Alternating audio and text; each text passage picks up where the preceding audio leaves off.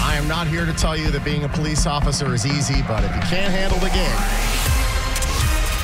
step aside for people that can. Finally got a look at the body cam footage from a CCSD police officer back in February 2023. The arrest of teens who were filming a police interaction lawfully from the street and actually from the sidewalk. They weren't like in the mix. I have it on my computer. Yeah, no, they're just filming. The department was compelled by a judge to release the footage after the ACLU sued for access to it. They sued back in April. It is January. They had a deadline of yesterday to do it. They released it last night to the last possible second, and it shows exactly what you think it shows. An officer deciding to arrest kids that filmed him, which is totally and completely not a crime, First Amendment violation, Fourth Amendment, and it's also a violation of Nevada state law. And the ACLU knows this, and they are salivating, and they're going to hold a press conference later this morning to address the video and probably, maybe, sue them. And who's paying for that? Us. Terrible.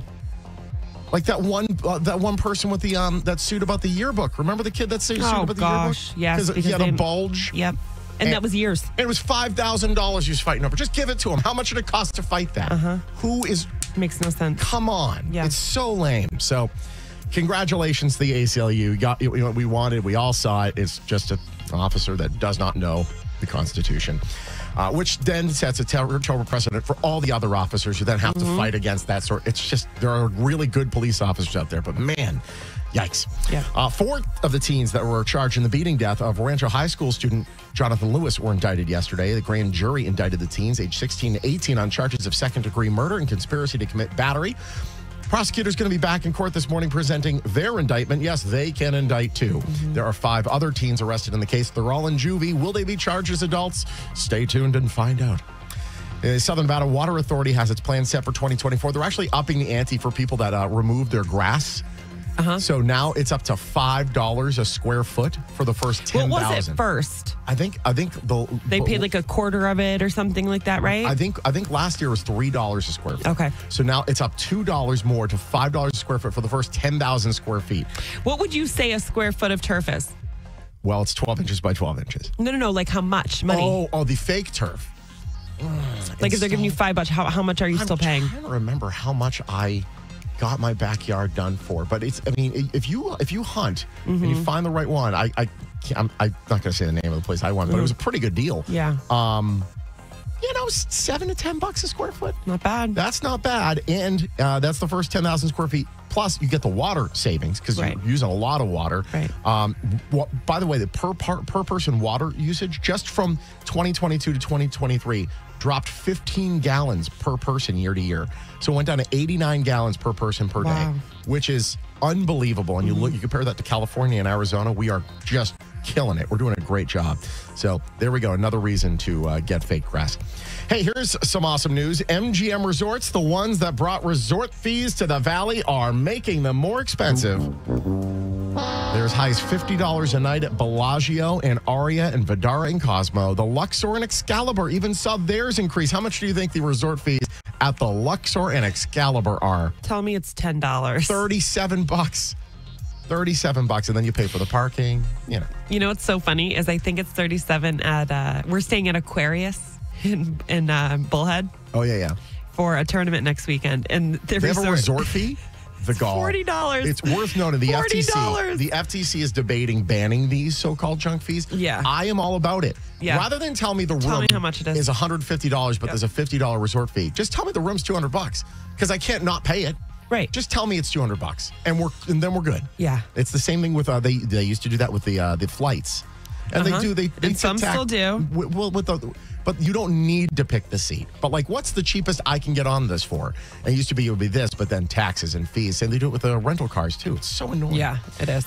If you've driven in the city, you know it's a death sport. LVMPD Sheriff Kevin McMahill told the RJ in an interview he would like to see the Valley implement speed and red light cameras.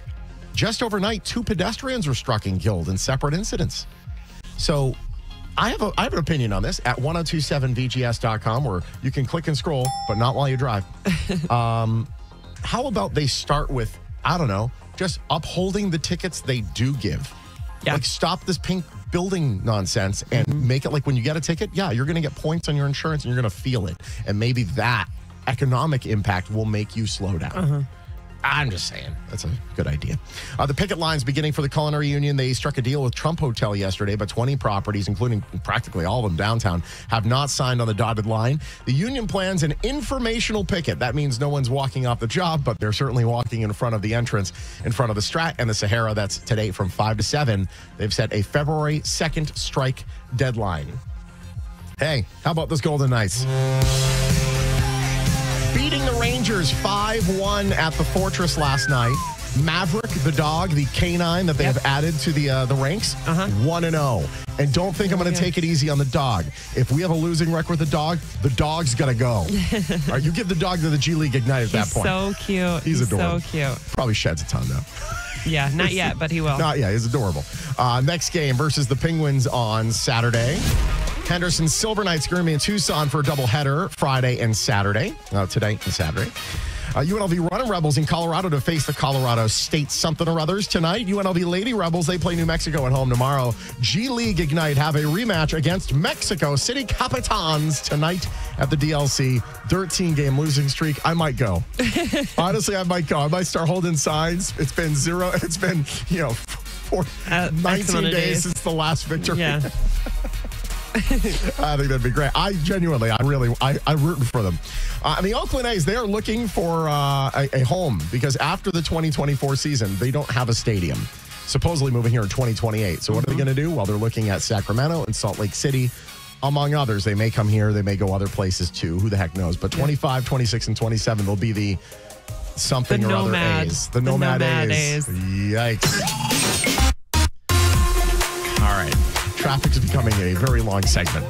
Crews are finally going to start dismantling the temporary bridge at Flamingo and Koval beginning Sunday at 9 p.m. They're going to try to get it done before the Super Bowl rather than get it done after the Super Bowl. That intersection, Flamingo and Koval, will be closed from Sunday at 9 p.m. until February 1st at 9 p.m. Access to businesses will remain just like they did with the bridge. Yeah. RIP to those businesses. So you have been warned. Good luck.